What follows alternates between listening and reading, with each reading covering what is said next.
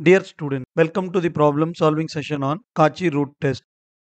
In this session, we are going to learn the procedure for Cauchy root test and then we solve some good problem on this test. Let us go to the procedure for Cauchy root test. As usual, let us take summation un is the positive term series. Now, you have to take the nth root of un and you have to apply n tends to infinity as your limit. Then you get a value L. It should be finite and as usual the same condition. If L greater than 1, summation un is divergent. If L less than 1, it is going to be convergent. If L equal to 1, test fail. Now see this very carefully. We are taking nth root. So if you choose a normal problem which you are going to solve by ratio test, it is going to be very tough because you are taking nth root here. So what is the clue here? If your problems contain whole power n or the higher powers of n like n square, whole power n cube, etc., then in this case I can try to apply Cauchy root test because when I take power 1 by n, this power n will get cancelled and we can easily find the solution. So let us see some problems on Cauchy root test. Test the convergence of the series summation n equal to 2 to infinity. This is viewed as 1 by log n whole power n. Both are same. At n equal to 1, we'll be getting log 1, that is 0. 1 by 0 is infinity. That's why they are taking from n equal to 2 to infinity. Now the problem is so simple.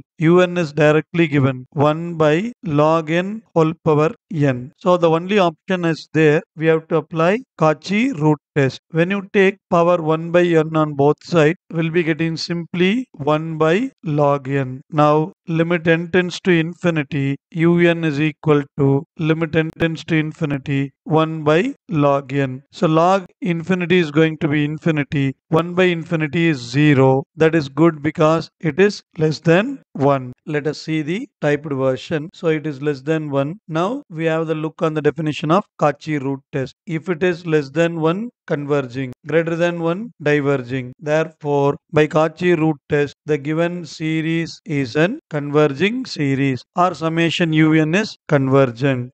Next we go one more problem, summation n by n plus 1 whole power n square. So we should not get panic when you see n square. I said we should not get panic by seeing the higher powers. I said the power n or power n square, etc.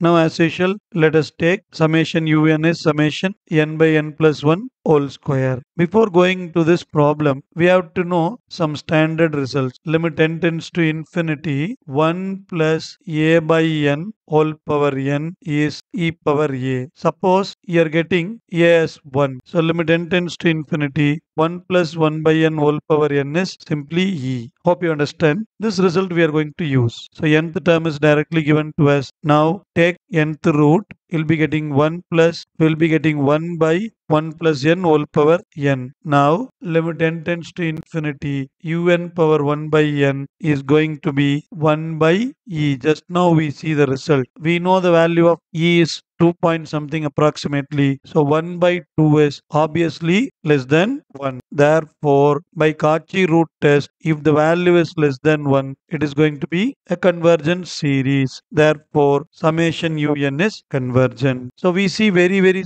simple problems. They might be asked in MCQ. Let us go into some standard problem. Examine the convergence of the following series. Now by seeing the problem, you may understand that we can also apply ratio test. But just wait for finding the nth term. Once you found the nth term, then you understand which test I should use. So let us consider summation un is equal to the given series. Now we have to find the nth term for the numerator and denominator. So 1, 2, 3, etc. It goes on. So numerator as nth term simply n. Now we go for denominator. Denominator we have 4, 7, 10, etc. So Tn is equal to a plus n minus 1 into d. A is 4. Difference is 3. So Tn is equal to 4 plus n minus 1 into 3. So 4 plus 3n minus 3. Therefore, my Tn is going to be 3n plus 1. So we found our numerator nth term, denominator nth term, and you see here power 1, power 2, power 3, etc. It is increasing.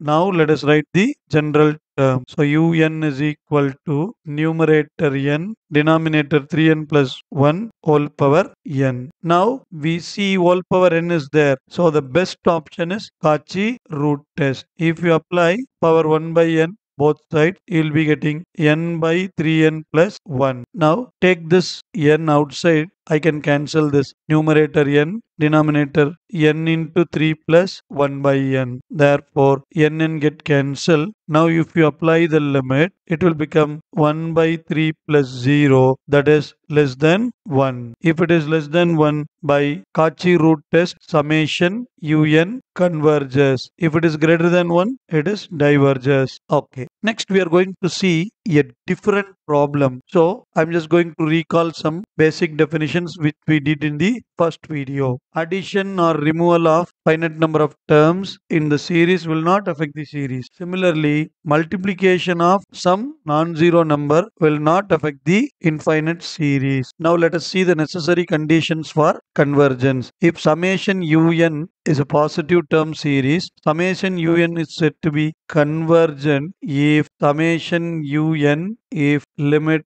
n tends to infinity, un is equal to 0. So now let us go into the problem. Next, we are going to see a very interesting problem. Examine the convergence of the series. Before writing the nth term, we cannot say whether I'm going to apply ratio test or Rabi's test or Cauchy root test. Now let us see into the problem. Here first term is not x, second term is x, third term is x square, fourth term is x cube. It goes on, but it creates some complications when you solve the problem. So I'm just going to neglect this term. Just now I said neglecting a term or deleting a term or adding a term will not affect the series. So I'm going to take summation un as 2 by 3 x etc. I'm just going to omit this 1 by 2. Now we have to find the nth term. See, first term is 2, second term is 3, third term is 4. So now nth term is simply n plus 1, numerator over. Denominator first term is 3, second term is 4, third term is 5. So nth term is going to be n plus 2. So now let us write the numerator and denominator. Numerator nth term is n plus 1, denominator nth term is n plus 2, and here now the power of x is first term x, second term x square, third term x cube, etc. Nth term is x power n. So this n plus 1 is numerator, n plus 2 is denominator, x power n remains for this. Now I can rewrite like this. Therefore, my un consists of two terms, n plus 1 divided by n plus 2 whole power n into x power n. In both the terms, we have whole power n. So now if you go for ratio test, it will be little complicated. Since my right hand side all the terms consist of whole power n, now you can easily remember it is the best thing to take power 1 by n on both sides. So I can apply Cauchy root test for this problem. Next, I want to apply root test. So un whole power 1 by n is going to be n plus 1 divided by n plus 2 into x. Next, we have to simplify this because we have to apply limit n tends to infinity. I'm just taking this n common and I'm cancelling it, and we'll be getting this. Now limit n tends to infinity, un power 1 by n, it is going to be 1 plus 0 divided by 1 plus 0 into x. Therefore, limit n tends to infinity, un power 1 by n is equal to x. Now it is not a number. Therefore, I have three chances: x value, decision, and test. When x is less than 1, what is the decision I take? Summation un converges by Cauchy root test. If x greater than 1, then summation un diverges by Cauchy root test. If x equal to 1, Cauchy root test fails. We are going to find a different method. Now since Cauchy root test is failed,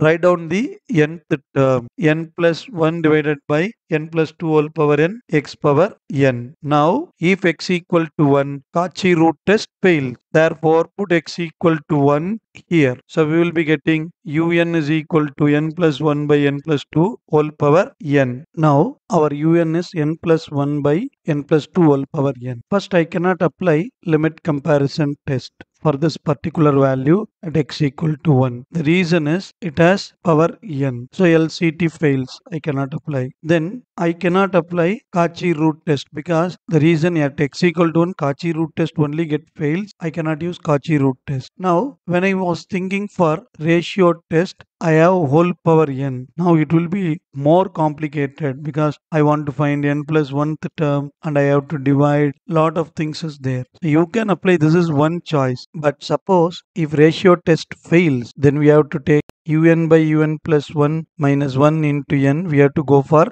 Rabi's test. So the problem gets more and more complicated.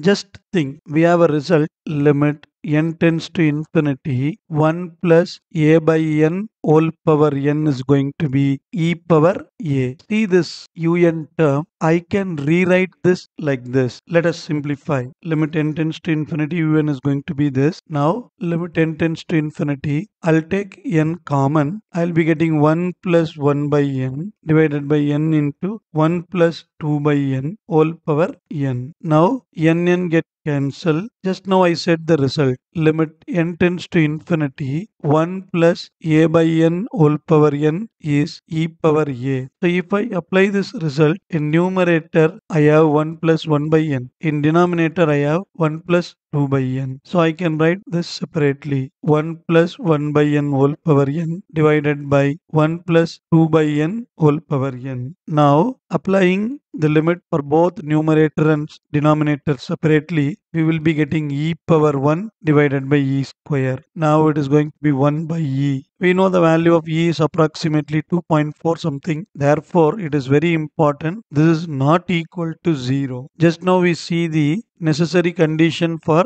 convergence. Limit n tends to infinity, un should be 0, then summation un converges. Here, this is not equal to 0. Therefore, I will say at x equal to 1, un is diverging. Since the necessary condition for convergence of summation un is not satisfied, summation un is diverging at the point x equal to 1. So we conclude this problem, students. So now finally we have to write the table. X value, decision and test. Less than 1, we already found it is converging by Cauchy root test. For x greater than 1, summation un diverging by Cauchy root test. Now we found at x equal to 1, Cauchy root test fails, but we use the different technique here. Summation un diverges by the necessary condition. So you write the table like this in a very legible way so that it will impress the evaluator to give full score for your paper. Good luck, students. Hope you understand.